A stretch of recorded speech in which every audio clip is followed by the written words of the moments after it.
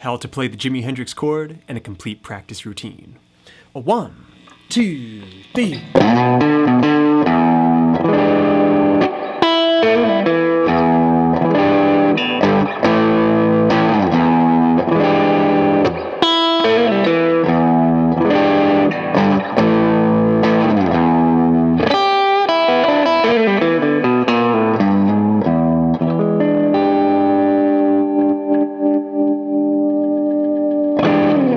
Hey everybody, welcome back to Swift Lessons for another blues rock guitar tutorial.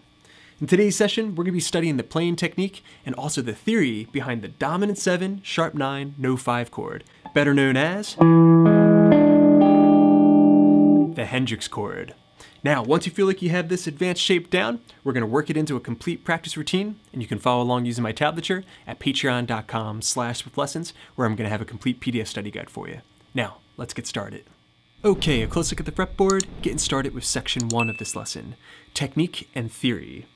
So the Hendrix chord, also known as the dominant 7, sharp 9, no 5 chord, that's its ultra technical name, is a harmony of the first, the major third, the flat or dominant 7, and the sharp 9.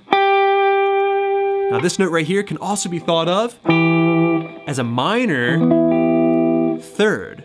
So this is a chord that contains both major and minor tonalities, and that's what's going to give it this intensely dissonant character. Alright, that is the Hendrix chord in the key of E, but keep in mind, this is a completely movable shape because there aren't any open strings in this chord. So, you just learned how to play the Hendrix chord in every single key. Now, if you compare this chord with the major scale in the key of E, you're really going to understand how these intervals work. So that E major scale,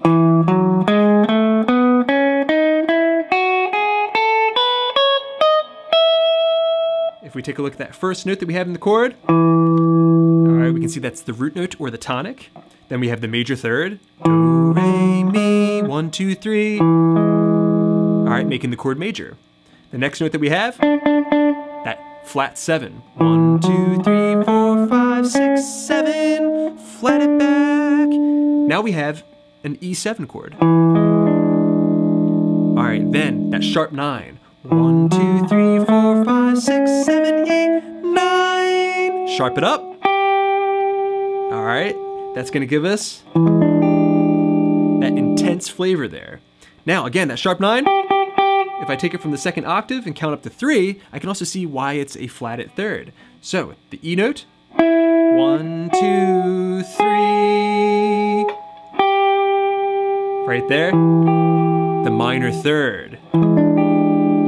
Okay, so even though this chord contains both the major and the minor third, always keep in mind that it's really going to be used exclusively as a way of embellishing an E or an E7 major chord. Okay, so practice that chord nice and slow, build the muscle memory. You can start off putting one finger down at a time, take the fingers off, wiggle them around for a full reset, and then go right back to it. Now, if you're having some real problems, then I recommend holding the chord down and moving the fingers on and off the fretboard, one at a time. That's a great way of developing the dexterity that you need. Now, if you need some more tips on how to learn advanced chords, I have a lesson on that subject. You can just click the card right up here. Okay, so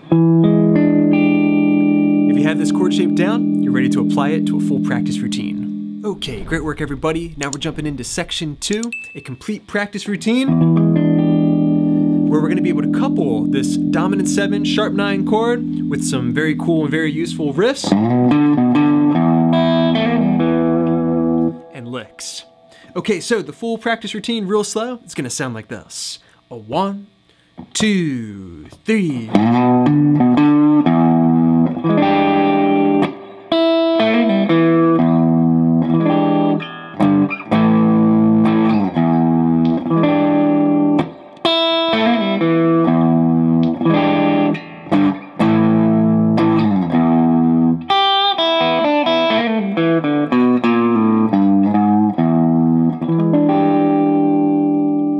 So that began making use of the C position, of the E minor pentatonic scale.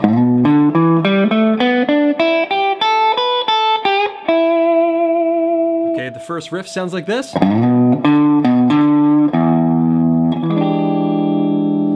Alright, so we're sliding up to the 7th fret of the low E string, a slight bend on 5 on the A, back to 7, back to 5, and then the low E string open to start the next measure. So 1, 2, 3.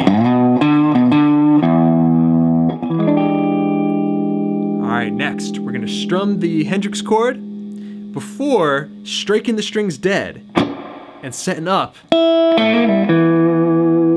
very useful blues lick, one that I think I lifted off of Stevie Ray Vaughan's Voodoo Child performance.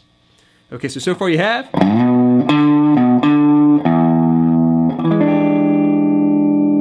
I'm gonna drive my palm into the strings and then the pick, making sure that I'm still dead fishing with my fret in hand. That's going to just block the strings, make sure that no sound is getting out. Alright, from there we're going to play the open high E string, then a hammer and pull trick. Alright, 2nd fret of the G string, hammering up to the 3rd, pulling off back down to 2, and then pulling off to the open G string before going to the 2nd fret of the D string. Now it sounds great if you can let that high E string ring out. I'm going to pull it with my middle finger, hybrid picking. So those notes are kind of cascading against each other. Alright, practice that real slow. You add it into the mix and we have.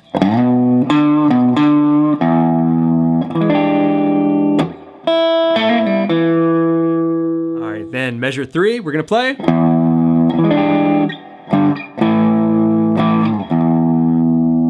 Alright, and that last low E string is going to be the next measure in the next line of tablature. Okay, so the low E string open, followed by a strum of the Hendrix chord. Then real quick, 2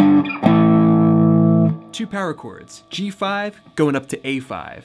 So the first one, 3rd fret low E string, 5th fret A, 5th fret D, bring it up a whole step, strum it once more.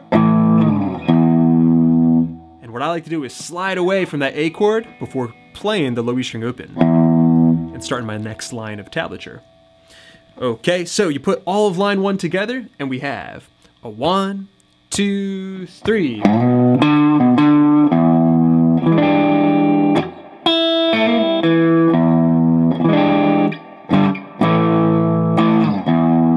Okay, now taking a look at line 2, you can see that we're just going to repeat measures 2 and 3. So, strum and power chord. Alright, all we have left from here is a nice closing lick.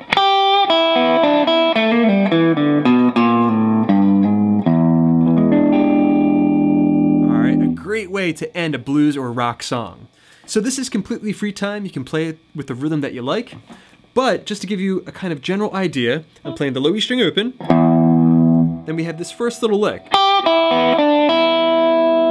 So that was the high E string 3-0, O3 on the B, and then the open high E string again. You can always add in a little bit of a break, just to make it sound a little bit more aggressive. Alright, then we have that hammer-on pull-off trick again. Just like we played before, 2, 3, 2, 0, 2. Alright, from there we're just going to walk down the blues scale. D string 2, 0, 2 on the A string, a pull off 1 to 0 on the A, then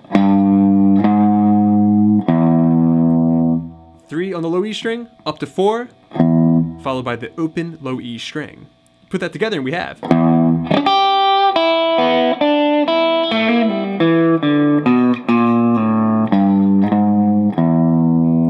From there we're going to strum once more the Hendrix chord to close up shop. You put all that together and we have 1, 2, 3.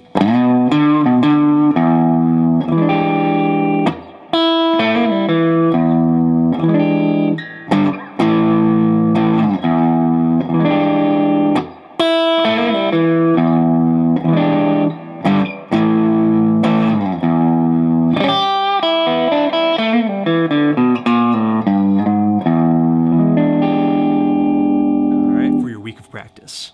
Alright friends, thanks so much for checking out this blues rock guitar tutorial. I hope you enjoyed it. Let me know what you think in the comment section down below. As always, big thanks to my supporters at patreon.com/swiftlessons. Hope you're enjoying all those extra resources. And thanks to you guys, I got many more lessons coming up, so keep checking in. Please subscribe, please share. This is Rob at Swift Guitar Lessons in Philadelphia, saying happy picking.